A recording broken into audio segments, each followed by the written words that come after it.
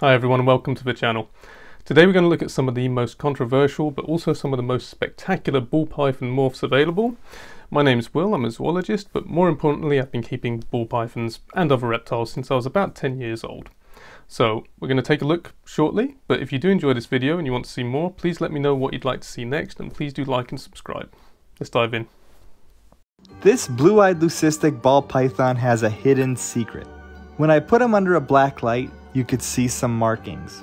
You could see a dorsal stripe and some faint markings on the sides. He also has eye stripes. As the snake ages, these markings may become a very pale yellow. That was pretty cool. It reminds me of when I used to look for scorpions using a UV light like that. And again, that was Kiri Molinaro, who's always got good information.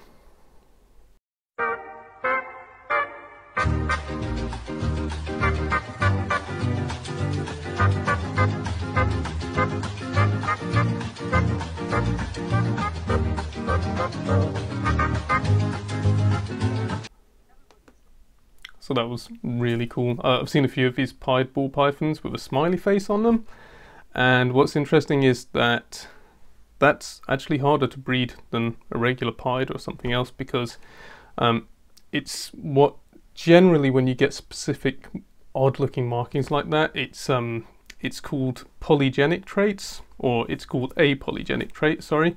And it's a mix of genes and selective breeding that make this come together. So I guess another example that I can think of would probably be the black knight leopard gecko. I can never remember if it's black knight or dark knight. I think it's black knight, which again is through selective breeding. And that's not one of these traits where you can breed it and get 50% one and 50% the other. This is like you have to breed them together in a family line, in line breeding, basically. Everybody has heard of ball pythons, and this little guy right here is a baby ball python that literally hatched out this morning. And this happens to be a special ball python. This is a ball python that doesn't have scalation. Now, the scales in the wild are actually like armor, right? They protect them from predators. In captivity, they don't have predators, so the scales aren't as needed. And believe it or not, this is a genetic mutation that you can actually reproduce more scaleless when you breed the scaleless head animals together. 1 in 4, you will get a scaleless baby. And sure enough, this is a scaleless baby that just hatched out this morning along with its sibling right here. Look at how cute that little thing is. Absolutely incredible. And again, completely scaleless. No scales whatsoever. And then this is a year-old one right here. Absolutely wonderful animals. I mean, just so cute. It's weird how the scales change the color and pattern so much. I tell you what, that is absolutely adorable.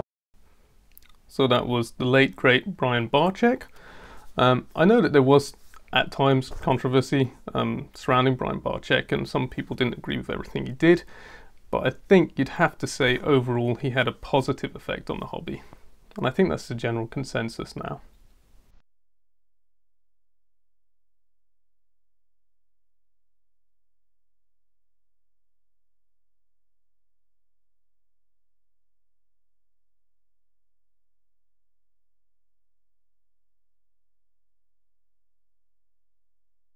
So that was really cool. I mean, getting twins in any animal is amazing. What I would say is with ball pythons, there's not any concrete evidence that I'm aware of that some morphs will give you more twins than others. But just because there isn't concrete scientific evidence, it doesn't mean that it's not possible. So if a breeder, an experienced breeder, tells you so, they could be right. Just because it's not proven doesn't mean it's not true.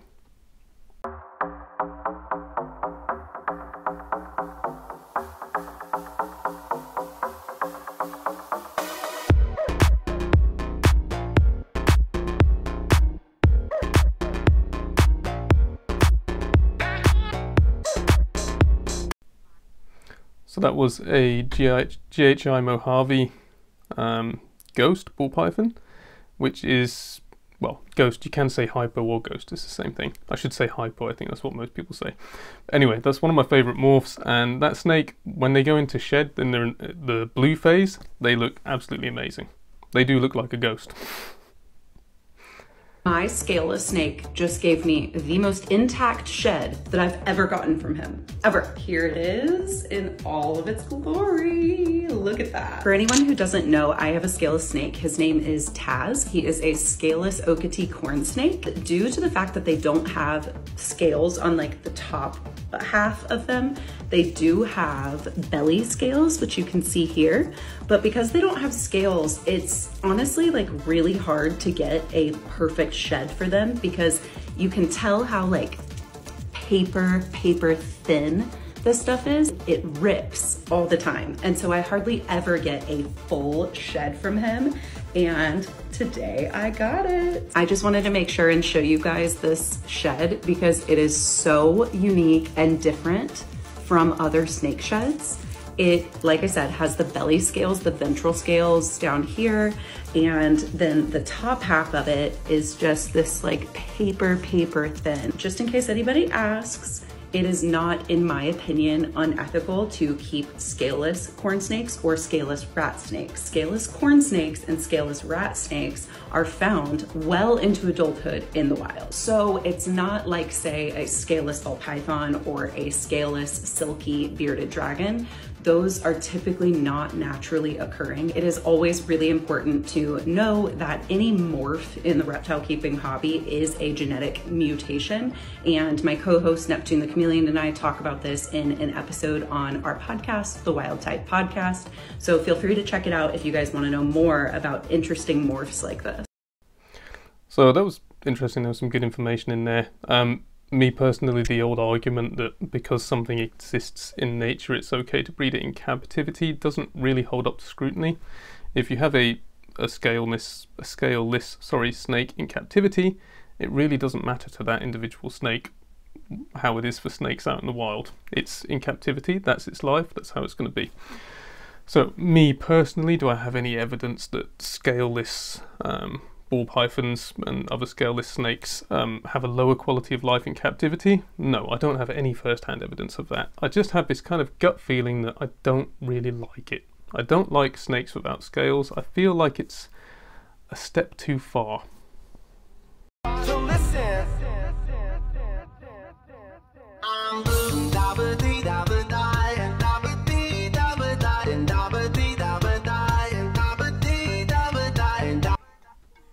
Well, that was obviously real.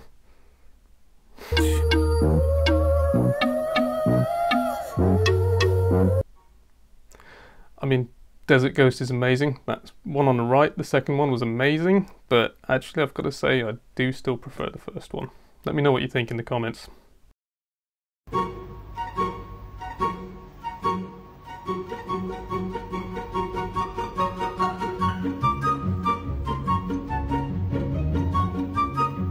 Just add a little something to that equation there. Monsoon is a recessive trait, so of course the Mojave snake would have to have one copy of it. It would have to be heterozygous for Monsoon for that pairing to make a Mojave Monsoon. Just bear it in mind.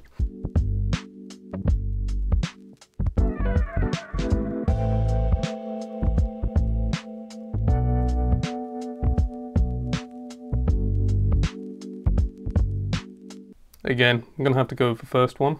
Let me know what you think. It really looked kind of like a Pompeii and something else. I'm not exactly sure what genes are in there.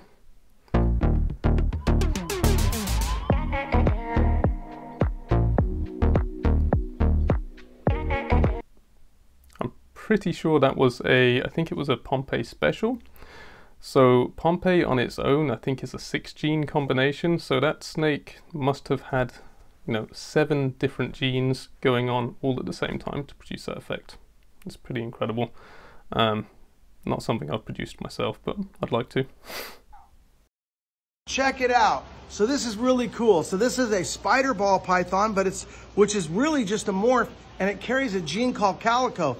This is what it's supposed to look like, but this is what this looks like, and it also has pastel. Pretty cool, right? Interesting. Quick explanation there. That is a YouTuber who I expect will be facing some controversy over the coming years, another polarizing character, but none of my business. Hey guys, this unboxing video upsets me. No, this is not my animal. And no, I do not support the unethical breeding of spider ball pythons. Yes, she's super gorgeous and looks very healthy, but as she ages, this could potentially change. Spider ball pythons are prone to neurological disorders that can ultimately kill them. This was my boy Crumb. He was a rescue off of Craigslist. what he's doing there is corkscrewing. This ultimately leads to them being unable to eat, drink, and even survive. So I want to hear your opinions. Are you for or against breeding spider ball pythons, and why? Leave it in the comments.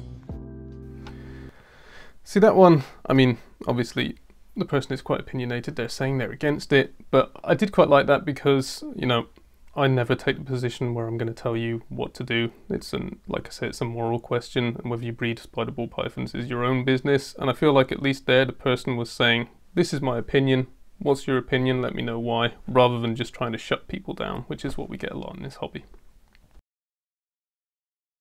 Well, we did it again.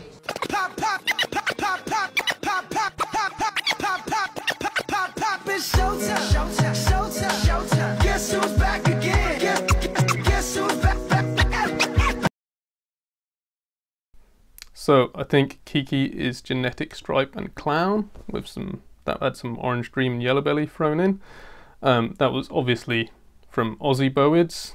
Aussie is a really smart guy, really smart businessman. He first produced the orange dream ball python, and that is just one of the like amazing morphs you can make with orange dream. If you haven't seen it, do look it up and have a quick look. Hey guys, what's going on? I wanted to share this clutch. This is from a super orange dream, yellow belly, black pastel cypress head clown, red twin orange dream, and she red stripe Mojave clown female. There's a lot of interesting stuff going on in here, and it's going to be really difficult identifying these. So that was Aussie again. Again, one of the parents of those snakes was super orange dream. So all of those babies had orange dream, and I mean, they were really amazing looking snakes, but what I really like about that is that they've got this kind of subtle phased out pattern and these subtle colors. I mean, the orange is lovely, but I like the subtleness to it all, the different hues. I find that really interesting. Why you shouldn't buy a spider ball python. Neurological disorder such as stargazing.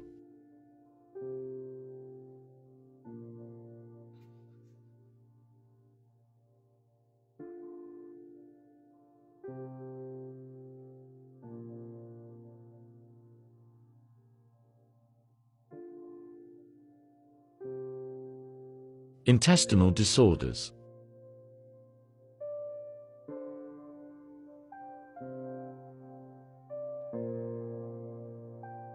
Weight loss.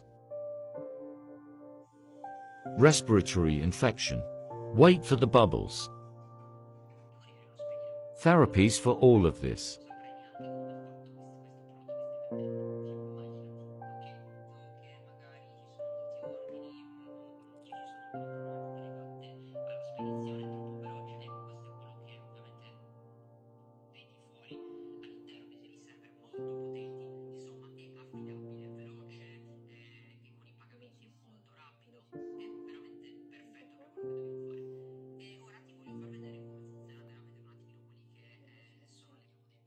Him being a good boy despite the stress. Please don't encourage the sales of these poor animals. So that was an odd one because there are issues to do with the spider ball python, but I've never seen one personally in real life that had that range of issues arising just from the gene. I'd love to know what was on that Q-tip. Me personally, I don't know. I don't know how a respiratory infection could be related to that. So there may be, do we sometimes mix spider gene effects with husbandry issues or illnesses? I really don't know. In any case, if ever you have a snake that bubbles like that, the solution is to go to a vet. Once they get to that stage for a respiratory infection, they're going to need injectable antibiotics, and they're going to need a vet who has the experience to tell you which antibiotic to use and the dosage. So there you have it. That was another interesting video. I've kind of shown you the good stuff and the bad stuff again, and really I hope that it's just been fun basically. So if you did enjoy it, please do subscribe and please do comment. Please do let me know what you'd like to see next, and I'll be back as soon as I possibly can. Thank you very much.